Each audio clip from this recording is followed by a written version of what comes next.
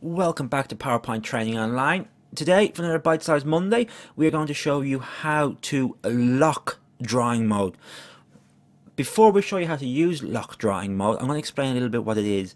When you're using the drawing tools, so for instance you're drawing a line, a square, a circle, etc, etc, you can lock the drawing mode so that it will keep your mouse pointer with that shape. So that means you can draw multiples without having to constantly go up to the top of the box and press a new shape, or you won't have to copy and paste.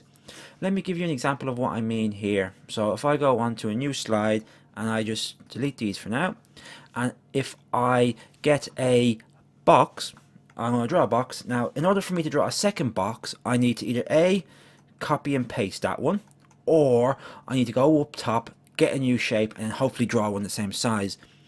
A little bit tedious, a little bit of a nuisance, but there is a quicker way, and that is by locking the drawing tool. So when you're on your shape, so if I go up to my shape box here, and if I right click, you'll notice an option for lock drawing mode.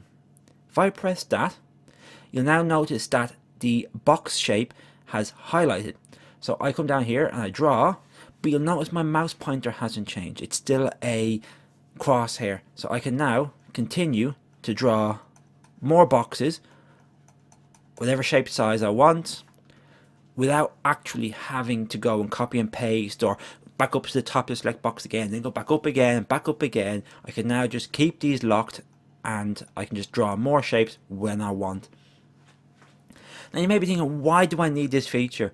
This feature, and to be honest with you, I didn't really realize this until recently, was I was doing some process maps in PowerPoint and I was sick of having to go up and draw lines all the time. So if I just show you here, I've got a few boxes where I was doing a flow chart or a process map. Now click on the slide, lock my line. Okay, so now I can come down here and I can draw lines. I don't need to keep going back up.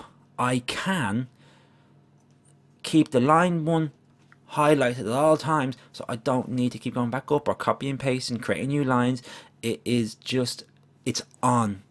So I hope this helped, guys, today. Again, this is a feature I've only discovered recently and I think it's awesome. Please let us know what you think in the comments below.